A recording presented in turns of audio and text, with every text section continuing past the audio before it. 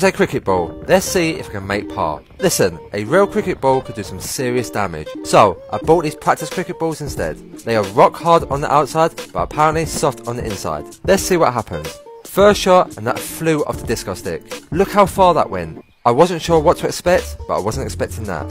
Second shot, and I've gone for the trusty bump and run.